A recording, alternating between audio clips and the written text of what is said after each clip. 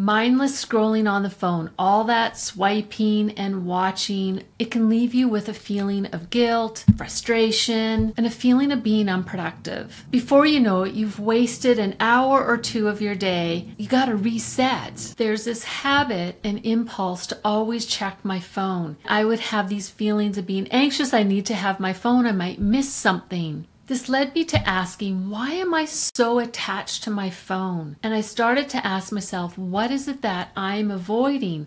Is it going out for a walk? Is it reading a book? And I really started to look at how I was using my phone and what I could eliminate as far as distractions and those things that were causing me to be tied to my phone. This is video 2 of 5 in a series on digital minimalism and my journey as I simplify and declutter my digital life. This video is about creating an intentional phone setup for digital minimalism. Let's take a look at how I set up my phone to support me to consume less and be more creative in my business and have more freedom. The first step is to set up your home screen. I set up widgets on the home screen so I don't have to open up my phone and get distracted. I stopped to think for a few moments and be intentional with what really was important to me to have on this screen. What is it that I use as far as productivity apps that really help me to zero in and be focused and minimize all the distractions? Because every time I would go into my phone, I would see notifications. Even though I had some of them turned off, it was very tempting to go to a shopping site or go to social media just for a moment. Before I knew it, 30, 60 minutes had gone by. So one of the apps that I wanted to have on my home screen was the timer, because I use this when I'm doing my deep work or I want to be focused and get something done, whether it's cooking or I'm doing work in my office. I set the timer for 55 minutes. I also use the timer for when I'm parking and I don't want my parking meter to run out. The second widget that I wanted to have on my home screen was my calendar, because my calendar really is my go-to place to tell me what it is that I'm up to next or an appointment that I have.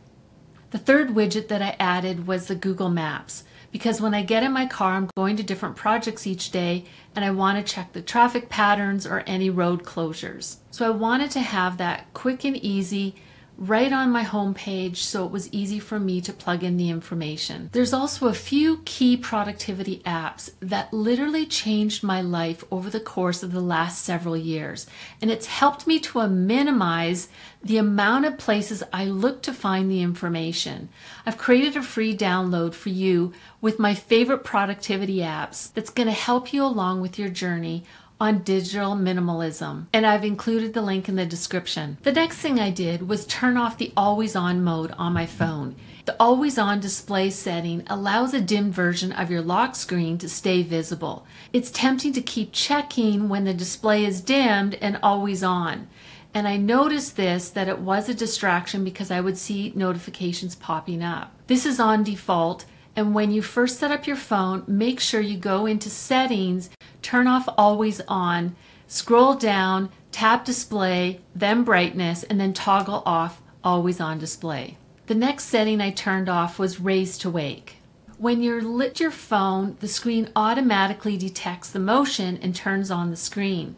This is useful if you're in the dark and you need a little bit of light, but I found it distracting and so I wanted to turn it off. Sometimes you may not want to have your phone screen to turn on from a simple motion like putting it in your pocket or in your purse. To turn raise to wake function on or off, open settings, tap on display and brightness, toggle off raise to wake in the menu. The next setting on my phone that I want to change is I wanted to change the wallpaper so there was a calming and inspiring image that appeared every time I went to my phone instead of distraction. To change the wallpaper on your phone, go to Settings, tap Wallpaper, select New, and upload a calming and inspiring photo or image that you've created. Once you've uploaded the photo, you can also customize the other screen by choosing a gradient, a blur, or an image. I use gradient because I just find it's less distracting behind the apps that I have on my phone. The next area on my phone to declutter was the apps on my phone. This is when I asked myself, what apps do I need to run my business on a daily basis and communicate with those in my business and in my personal life. I provide a service-based business, and I also have my online courses. In my service-based business, I'm simultaneously using 2 or 3 apps at any given time to implement the organizing systems. I have my Brother Label app that I'm using my inventory app, Sortly, I might be using Google Keep to make notes, and I'm also using the reminders note. Sometimes I'm sourcing products while I'm on site. Clients are asking me questions, and so these are all of the essential apps that I need to have at my fingertips that went on the first page.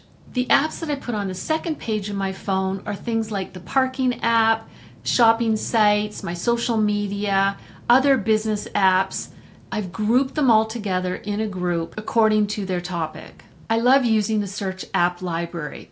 When I was going through my phone, I realized that I don't need to have 4 or 5 pages, which I used to have, and I've got it down to 2 swipes of my finger, and I'm in the apps library, and I can just type in 1 or 2 letters and the app will come up. This has allowed me to be very minimal with the amount of apps and visual clutter that I found was happening when I had too many apps on too many pages on my phone.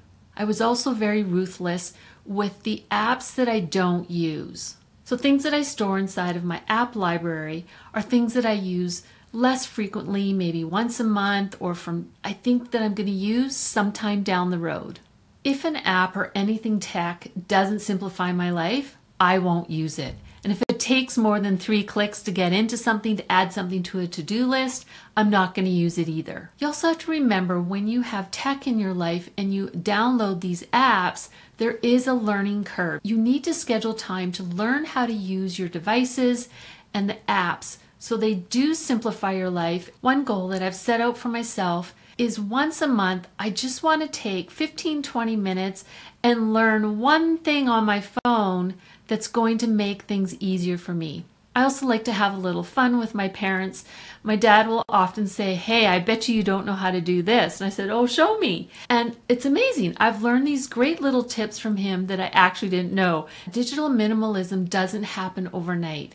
It is a bit of a process, and you'll learn things over time of what your daily frictions and frustrations are, and you'll want to plug those and just get them right out of your life. When you have an intentional phone setup, it's going to help to minimize the distractions, and you'll be more focused and present in the moment. Remember to download the free app guide that I know is going to transform your life. In the next video in this Digital Minimalism series, I'll be sharing digital minimalism habits that will change your life.